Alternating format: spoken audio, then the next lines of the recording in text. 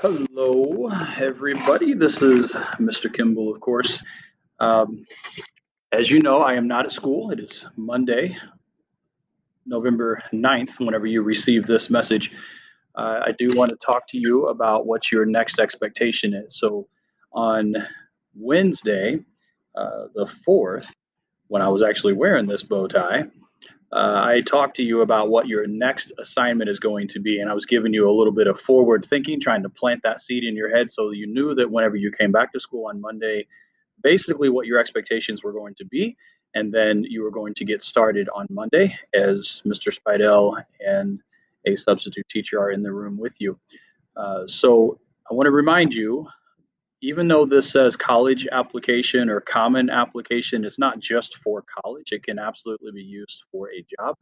And it gives you an opportunity to brag on yourself, talk about your positive qualities or things that have happened in your life that have helped you mature, to move forward, to grow, something that's going to be an asset to the college or career that you're trying to get into.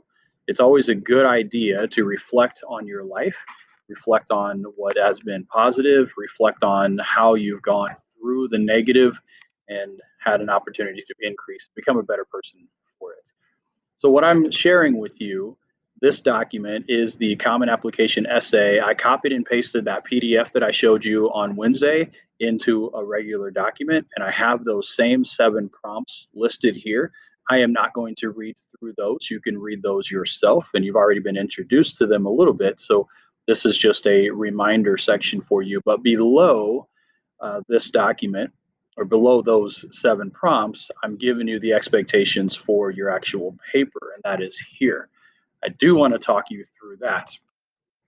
So this is going to be an essay, and I want you to treat it like a formal essay. So you want to make sure that you are keeping it as clean as possible, as free of mistakes as possible. And remember, paying attention to detail is always a good attribute. So we go through the list. First of all, your essay will be written in standardized English. We are not going to allow any kind of slang or common kind of um, just comfortable language. We don't want that. We want it to be standardized English. That means no contractions.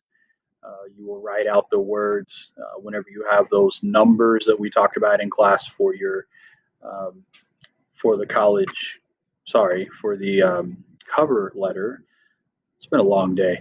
For the cover letter, we were talking about making sure that um, capitalized your personal pronouns, that you basically wrote in standardized English, wrote the numbers out like you were supposed to. So if you had like a number 2 or a number 3, you're writing those out. And Mr. Spidell was correct. The general rule is anything less than 100, you would write out in written form, and anything 100 and above, you can use your numeric digits. Okay. Due to the personal nature of this essay, first person pronouns and past tense verbs may be used. Remember, most of these essay prompts are about you telling a story. So it is okay to use your personal pronoun, and it is acceptable to use the past tense verb there. I apologize, this is moving so much. I'm trying to get that to stop. Number 2, word count. This is going to be important. This is one of the few times that I actually do have a word count here, because most college essays actually include a word count also that is somewhere around this level. Word count will not be less than 500, and it will not exceed 650 words. So somewhere between 500 words and 650 words is what your final product will be. And that is going to be the essay portion, not the extra stuff. So that is not going to include the title, and it is not going to include the heading that is going to be talked about in just a moment. Point number 3, essay will include an introductory paragraph, body paragraphs, and a conclusion paragraph. Your intro paragraph will have to have a hook, a bridge, and a thesis statement. And I will be giving you that no red ink lesson about what a hook, bridge, and thesis statement is during the writing of this paper. So that no red ink lesson is going to help you with this paper.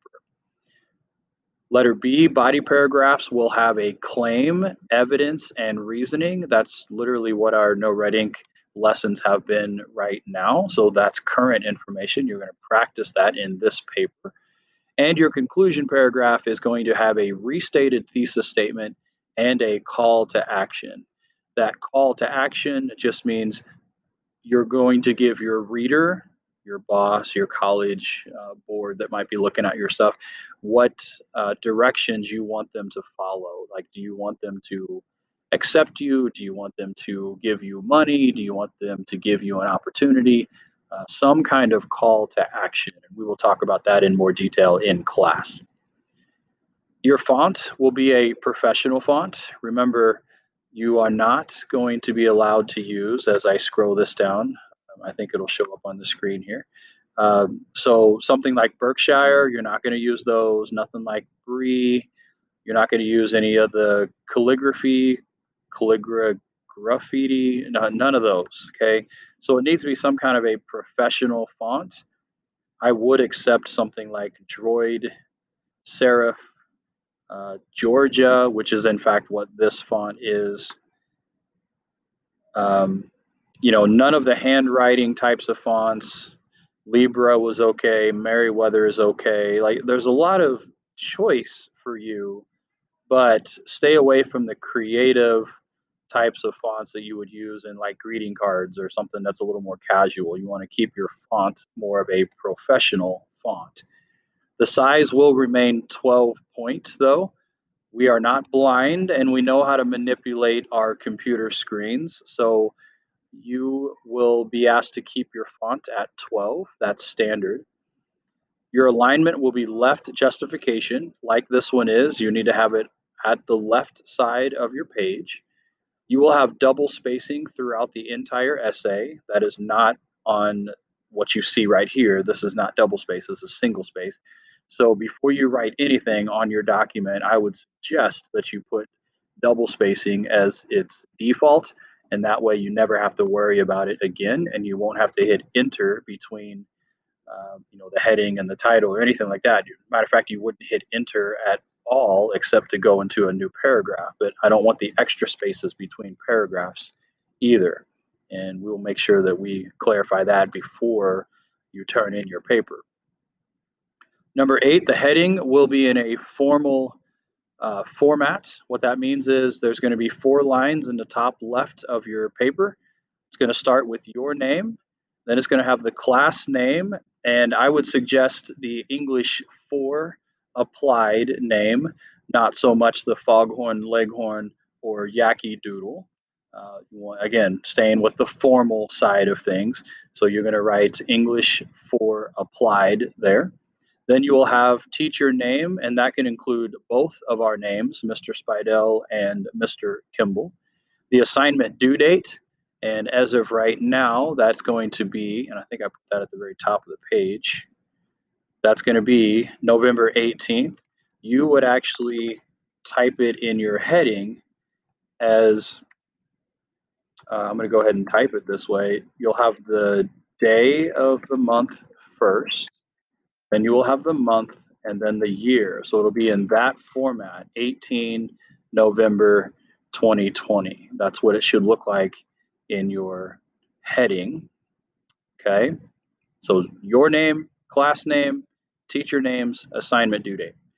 And then finally, the last piece, the title, will reflect the content of the essay. So please do not have just a generic title there. My phone is going off. I'm going to ignore that. The title is going to reflect the content of the essay, so something creative, but something that lets the reader know what the paper is going to be about. It will be the only line in the essay that will be centered, and it will be devoid of extra identification. So do not change the font size. Very common with students. They want to do something extra with that title. Don't. So do not change the font size. Do not make it underlined or bold. Do not put quotation marks around it. It'll be the exact same print and size as the rest of the paper. Don't do anything extra with it. And then you also do not want to have extra space between the heading and the title, or the title and the first line of your paper. So no extra lines before or after the title.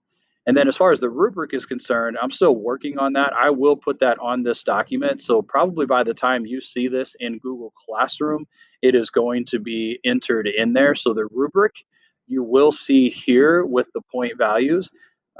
Just at the timing that I'm trying to record this before parent-teacher conferences start tonight. So I wanted to get this video made.